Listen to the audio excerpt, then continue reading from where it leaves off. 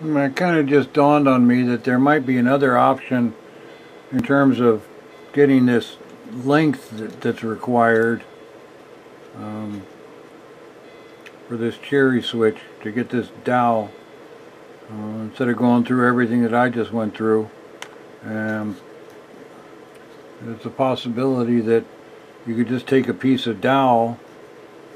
I think that this is, I don't know what the size of this is. It looks like it's just a little bit big. Well, it looks like it's a little short of 5/16. It's definitely bigger than a quarter. I didn't get the micrometer on it to find out exactly how big it is, but it looks like it's 5/16 with this cheap ruler. But what I'm going to do is I'm going to file off this nub right here, and then drill it. Put a hole in here for a pin, and then get a piece of doweling, and then put a hole in it, and just add a piece of doweling that's long enough to give me this length that I need here. It won't have the fancy little end there. I'll just round the top of it. But we'll see how that goes. Now, I don't know if I'm just really lucky or what, but I happen to find this white plastic hanger, and I cut out a little section which I'm going to use for the dowel for this. What's kind of interesting is that because of the way that this thing is evidently built, it actually has a hole in one end already and no hole end on the other. So it may make my job a little bit easier. It's going to have to be shaped down. I'll shape it down on a belt sander so that it's the same diameter as the original, but it's not that far off, so it should be fairly easy.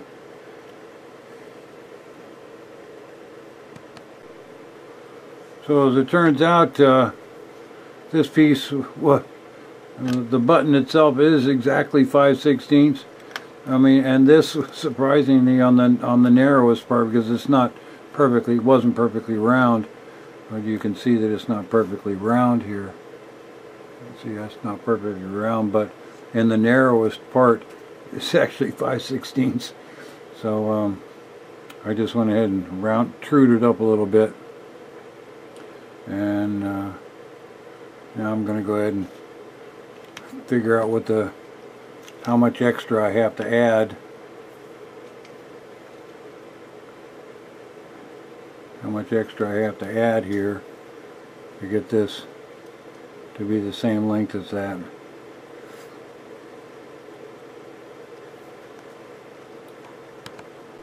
Okay, so I got this fashioned down, and I found a bamboo rod,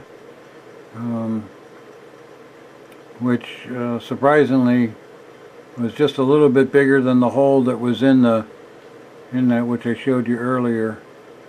So I just reamed it out a little bit and got it so that it's nice and tight in there. And now I need to drill the corresponding hole in this piece. Looks like I'll drill it in about probably around 1/4 of an inch.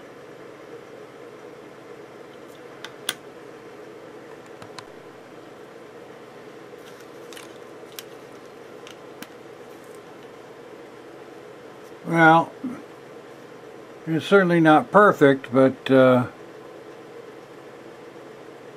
it's certainly functional.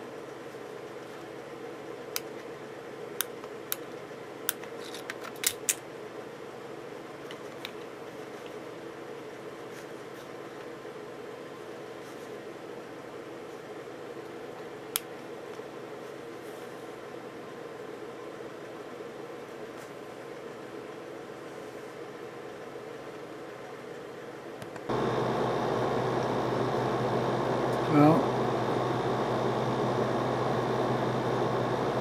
Here's the finished product. There's the original plunger.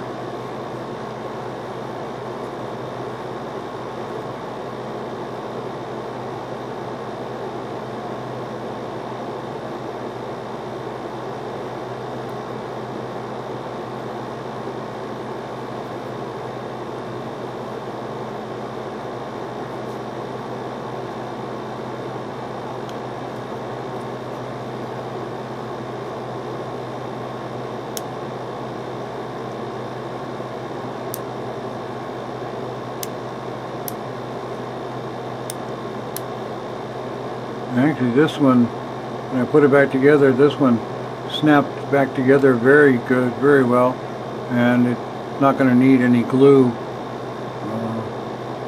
to hold it together. I found out that when I open it, I should open it on this side with the one connection, because it only has to overcome the pressure of one of these hooks, rather than opening it on this side, which of course would require getting over two hooks. So I opened it from this end and I closed it from this end, and everything went a lot smoother.